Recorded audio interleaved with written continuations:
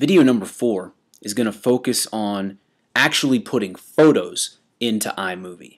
Say, for instance, the project that you are working with pertains to, and you want to use actual photos that you took to put into iMovie to show your students maybe a trip that you took.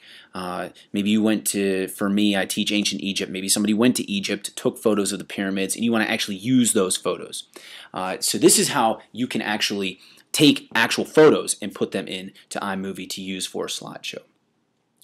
Now, when you take digital images, and there's a cord, USB cord from your camera plugs into your computer, and those will automatically get uploaded into iPhoto. So they will already be in iPhoto. So if I'm looking to use images, I need to go into iMovie and again click the camera to the right side, my Photos browser.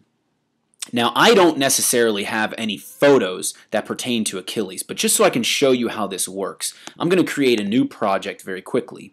And I'm going to say for this new project, I'm going to call it Pittsburgh, because my family and I, we recently, and I'll choose a different one, different theme so you can see what that looks like.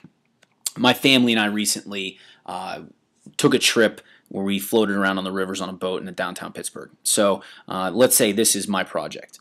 And so I will click my Photos browser, I'll go down to Events, and then I just have to go down through all of my photos in iPhoto until I can find our trip.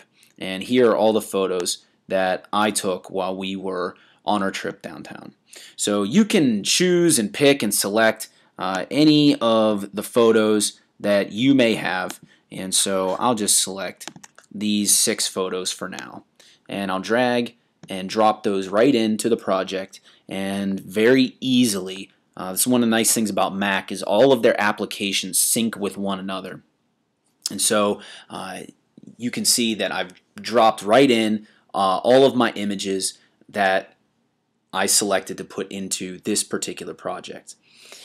Another thing that you'll notice is since I chose a different theme, it's already adding in these extra boxes in here. Those are transitions. And so some of the themes will automatically have their own transitions. And another thing that I didn't mention in the previous video is if you ever want to preview what you have, notice up here on the left there is a red bar moving across each picture. If I hit the space bar, it will play, and you can see the preview window. It'll actually play through the photos so you can see exactly what your slideshow looks like. So at any point, if you want to fix something, you can. All I have to do is hit the space bar, it'll stop where it is, hit the space bar again, and it continues on through your slideshow. So if at any point you want to preview what you're doing, this would be the way to do it, just hitting the space bar, and that red bar will move through your slideshow, and it'll show you exactly what, apparently they misspelled my name, it'll show you exactly what you've got. So again, very cool, very nice and easy way. Using photos is very simple. The web images, you know, we had to kind of take a little detour, but this is an easy way to plug your photos right in so you can continue with your iMovie. And if you want to do a mix of web images and photos, you can obviously do that as well, using the methods we did in the last video with the method we did here, and you could actually combine those as well.